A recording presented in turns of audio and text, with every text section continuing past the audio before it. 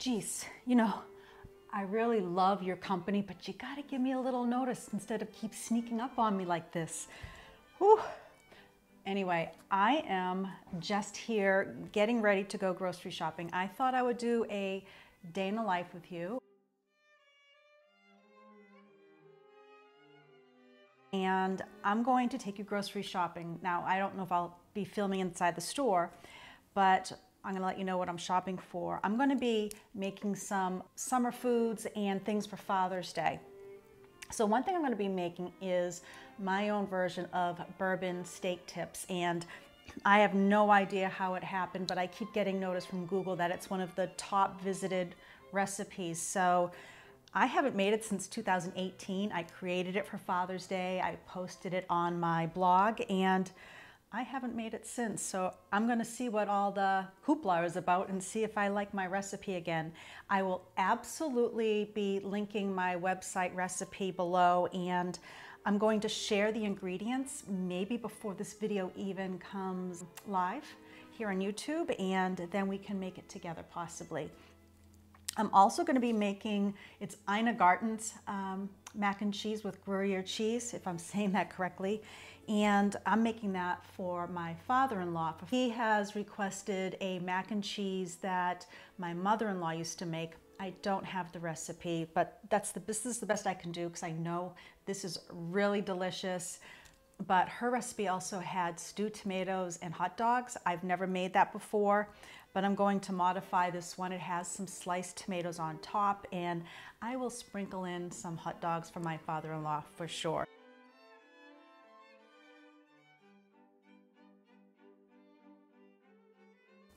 I'm making that, and then I'm going to make a no churn ice cream.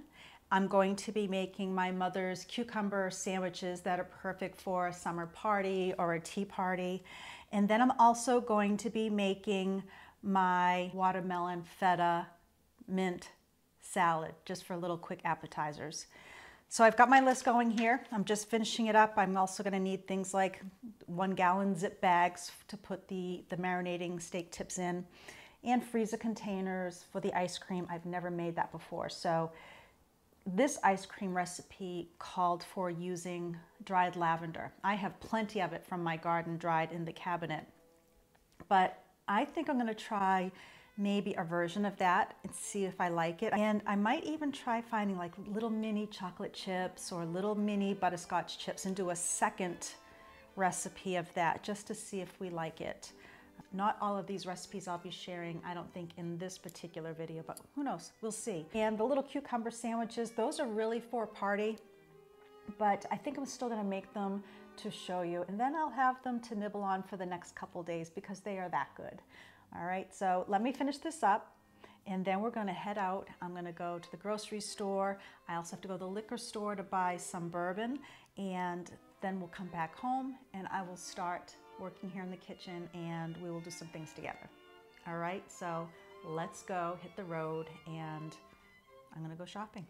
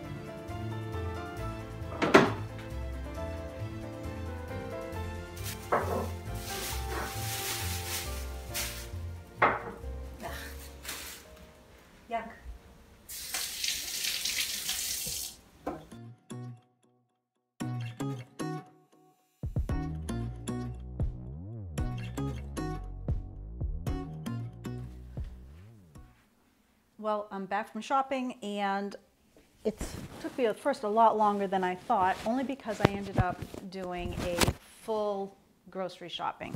Actually, I'm going to move my microphone now that I've got my, excuse me here, guys. There we go. Let's put it right there. That should be better. I ended up doing a full grocery shopping. I figured I'd rather not go out again. I'll probably forget something anyways, but I'm trying to do some shopping every other day at local farm stands and the butcher, so I'm trying to eat healthier with Ben. But right now, I know I've said I was going to make the watermelon feta mint and also the cucumber sandwiches. I still am, but I think I'm going to put the steak tips together first because I want them to marinate as long as possible. It will help tenderize the meat the longer that they are. So I'm going to cut these up right now. I've got my computer next to me so I can just look at my measurements. But I'm going to do 2 bags of these steak tips. And I can usually cut them on my cutting board, but right now I'm going to use some of my kitchen scissors. I just sharpened them, hoping they're going to be good enough to do this. And I'm going to try to cut these in the exact same sizes so that they cook at the same rate. I'm going to make them good size so they can go on the grill. They're not going to fall through. So I'm just going to take the time here and I'm going to cut through these. And then I'm going to do 2 bags. I'm going to separate this. And then we'll make up the glazing sauce for it. All right, I'm going to do that for 1 bag, and I might add more after. Lovely. I'm kind of a germaphobe, if you can't tell the way I'm doing this, so I do not like touching raw meats. Like when it comes to making burgers, the boys all laugh at me. I kind of ask them to do it.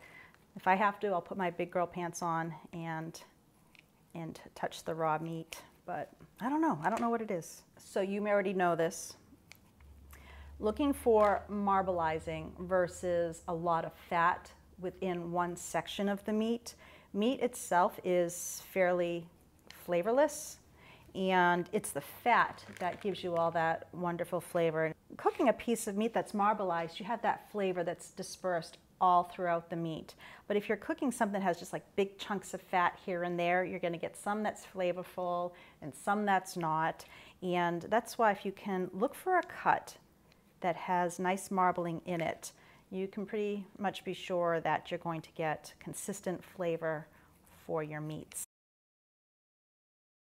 All right, I'm back. So my recipe calls for 3.5 to 4 pounds of the meat. Now, I created this recipe in 2018 when I knew I'd be feeding hungry men, and I wanted to make sure I had enough steak tips. So I did ask for 4 pounds here of the meat, and I'm just going to roll this down so I can pour my mixture in after easily.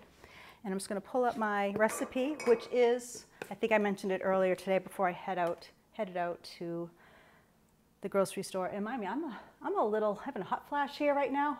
Whew, I don't think clearly. My thoughts just go poof. So I'm going to pull up my recipe here. 1/4 cup of Worcestershire. And if you do a little bit extra here and there, it's not going to make a huge difference. 1/4 cup of soy sauce.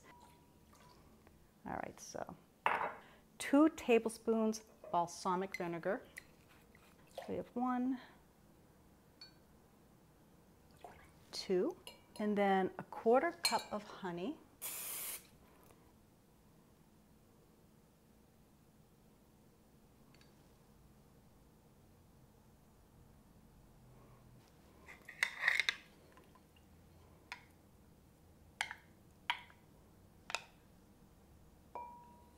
I'm just going to give this a stir,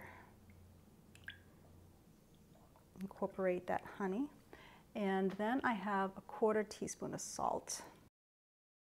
I really want to get that honey mixed together so I don't just have a big clump in the bag, because I'm going to be pouring this into both the bags. I could have warmed it up a little bit. If your honey gets really odd looking and crusty, you can put it in the microwave. It doesn't go bad if you do that, so just give it a little Just a few seconds each time and see how it goes. Okay, here we go. It's already almost melted.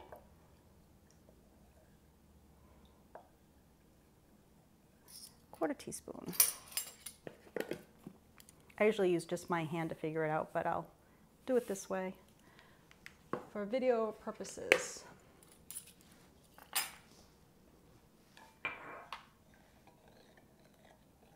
And once again, I'm also want the salt to dissolve, and I might even add a little extra salt just to help tenderize it a little bit more, but I also want to grab something else. Bear with me.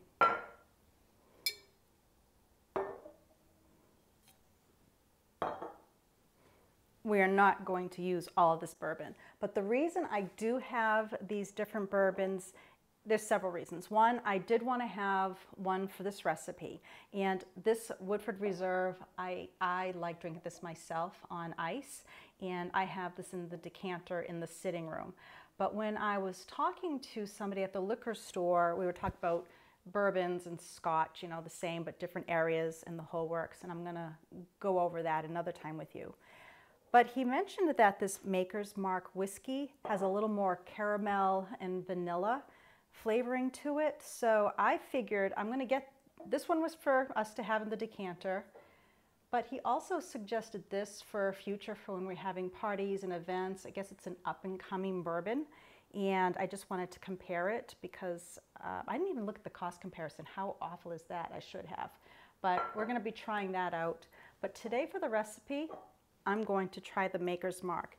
You can use any whiskey, any scotch that you would like. I'm going to put these aside.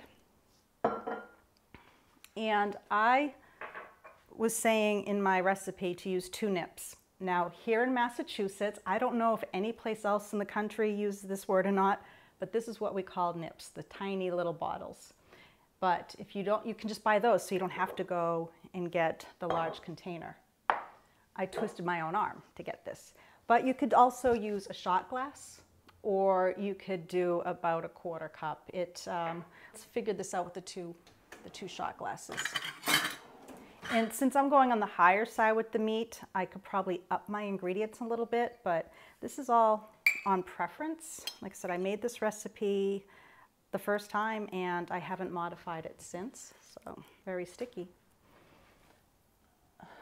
Now, I don't know if it's a screw off or a pop up. It's a screw top. That is very cool. Back to this. Let's just see what 2 shots measures out to. So if you don't have a shot glass, we'll just figure that out for you. That's what I was thinking. It looks like it's going to be about 1/4 cup.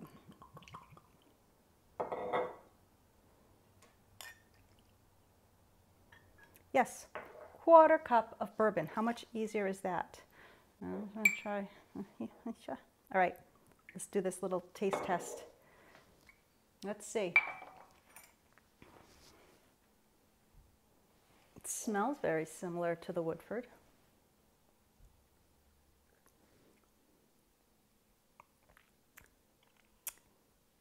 It does have a little different flavor.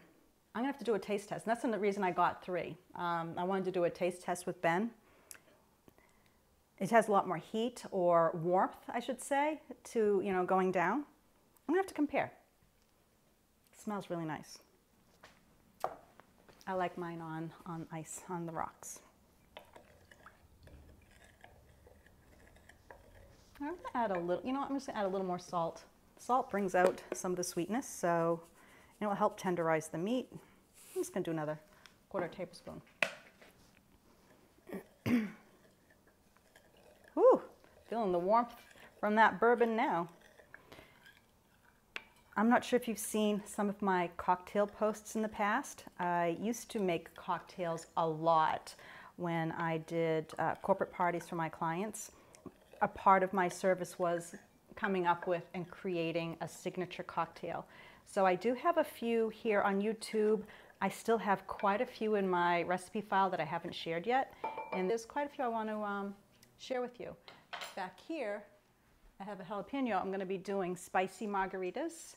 And I want to compare infusing this with the tequila versus using, I'm going to walk off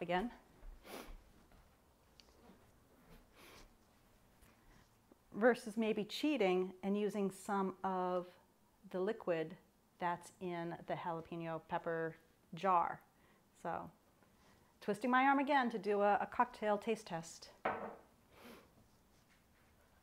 All right, so now I'm just gonna take these and I'm going to pour my liquid in.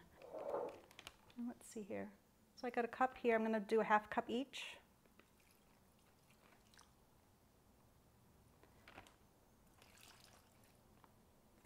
A little bit more. So some of you follow me on Instagram, and I think you may have seen the fabrics that my clients selected that we put together for the English Country Library in their antique farmhouse. And I'm very excited to see how this project goes. So I will be showing some here on YouTube. The owner is very open to me showing some of the things that we have going on there. I just wanted to get into the process a little bit more, make sure she liked what I was going to show, and make sure her husband liked it. So, yeah, if you go over on Instagram, you will see the fabric selection for that. I found a fabric that had all of the colors that was on their wish list, and I'll show you also at one point the questionnaire that I give to my clients for design projects. And it just really helps focus in and helps me understand what they like. Sometimes the homeowner doesn't even know what they like. You know, it kind of helps figure things out. So I'm just going to get rid of the air here in this. So these are going to now sit for days, but I'm going to keep turning them, massaging them, giving them some love, and really work the marinade into each and every piece.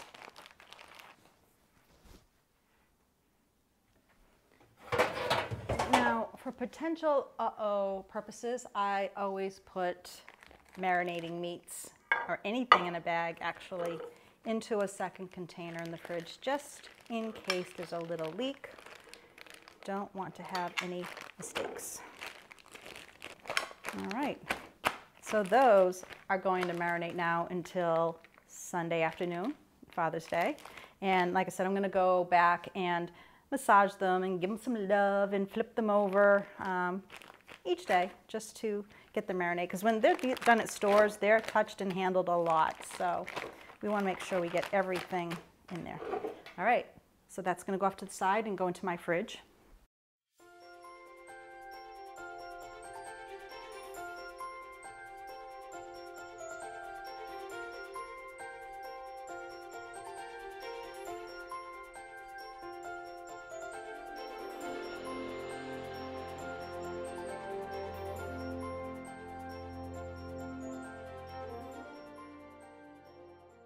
I'm going to be making some of these cucumber sandwiches that are perfect for a party, a little gathering.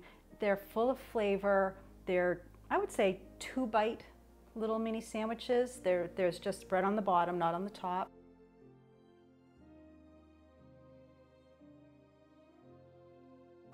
And they're very simple to serve, and sometimes people see them, they're like, what are those? But as soon as they take one bite, they're usually back for more and more. Trust me, they're so delicious.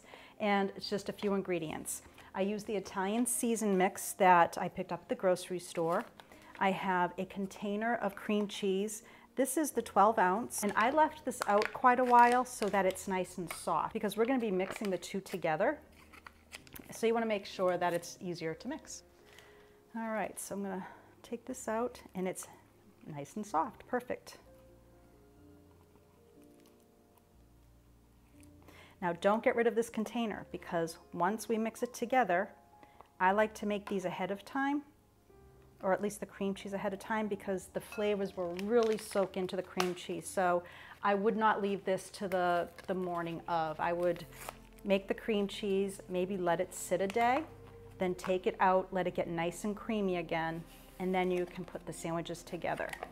So all I'm doing is 1 packet of the Italian salad dressing mix, and this is Good Seasons, but I'm guessing you can find another brand or put together your own herbs. It's Italian dressing mix.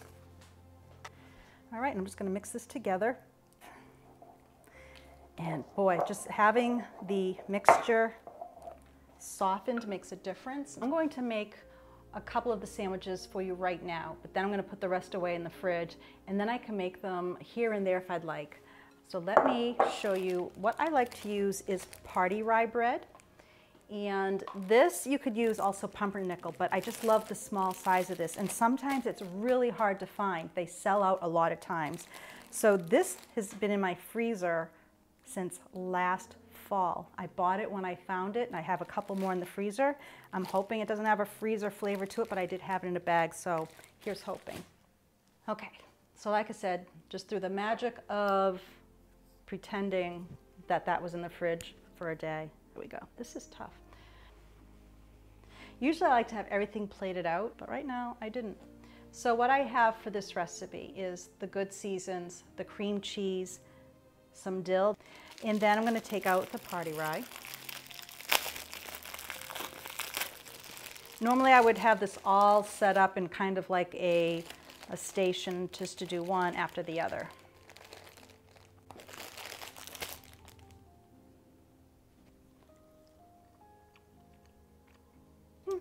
It's fine. Very fine.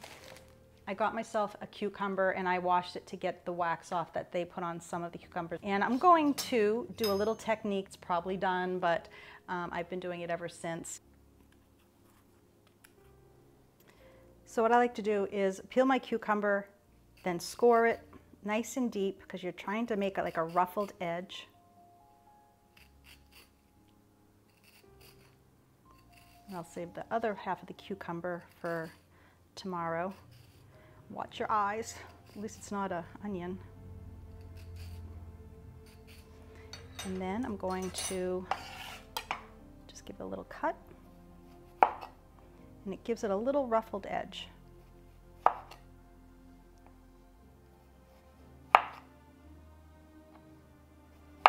I did my fork marks really close, but you could separate them. You could use a whole different kind of fork. Let me come over here to the camera to see if I can show you a close-up.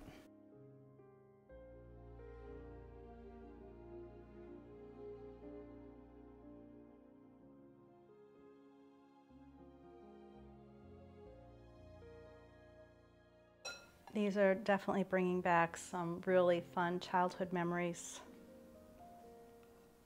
I remember one year, it was as simple of a party as we knew there was going to be a wedding across the street from our home in the field. And you know, my mother and myself, my sister, and our neighbors, we just wanted to watch from afar.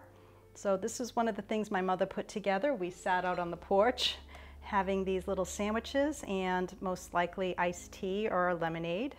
And like I said, every summer, almost every party, my mother served these or was asked to bring them.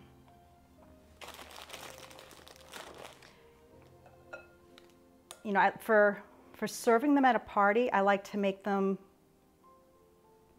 hours before the party because the cucumber will make the bread and everything a little soggy after a while. For me, the next day in the fridge, I love to take them out and I prefer them that way. They have a little crunch to them still, the bread is moist, a little simple pleasure for me. All right, I'm just gonna make one more here. So I'll be able to have a couple tonight as a treat. I'm going to put the rest away for tomorrow, and then I have another half cucumber. This mixture is going to go back into the container, and this should do almost a whole packet of the bread. You know, you just don't want to be too stingy, but you don't want to get too much on there. And then I'm just going to finish it off with a little dill.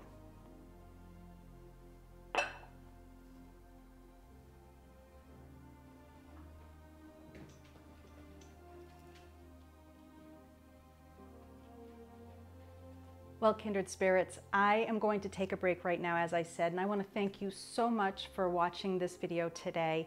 And I'm going to do the other recipes at another time, but I wanted to make sure I got these two up for you in case you're doing something on the weekend that's special. If not, these are great for any time of the year. It doesn't even have to be summer. It's just that, you know, you've got the cucumbers that are coming out fresh in the gardens and you're grilling outside a little bit more. I just wanted to get this loaded for you to enjoy. Thank you again for watching my YouTube channel. If you haven't subscribed, please do so. Please give me a thumbs up if you liked this. My hopes are to help you find your own version of fine living, no matter how simple or grand that may be, no matter where you live. Bye now.